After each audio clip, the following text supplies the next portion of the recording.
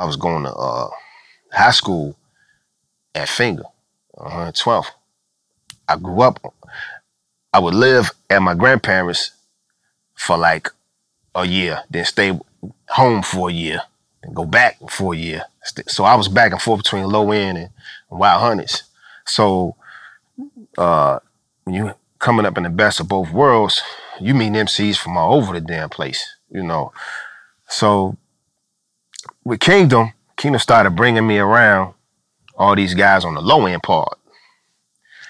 So Kingdom was like, yeah, I got a crew called Rockin' All Nations and, you know, all this. So I rode with you. I ain't really got no crew at the moment, you know, because at the time, Quick Hands was he started doing his own thing. Then eventually he left. He kind of like just, you know, left the scene completely. So it was like back to square one.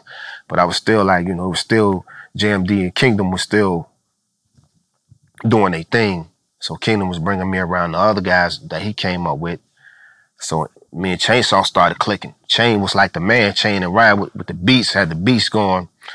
And I was like, yeah, they got a little something going right here. So I just started hanging around them real thick. And then me and Chain was we would talk like daily. Me and Chain, because our brains just would sync up a lot alike. And we like the same shit. You like that? I like that too. Or you like, man, Vakill? Yeah.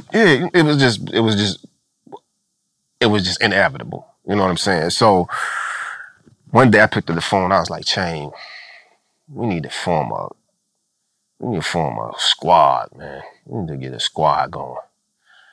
I was like, Empire Destruction. He was like, I'm with it. I was like, let's do it. So we got all these MCs.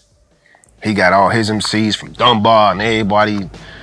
Let's get it. Let's do it.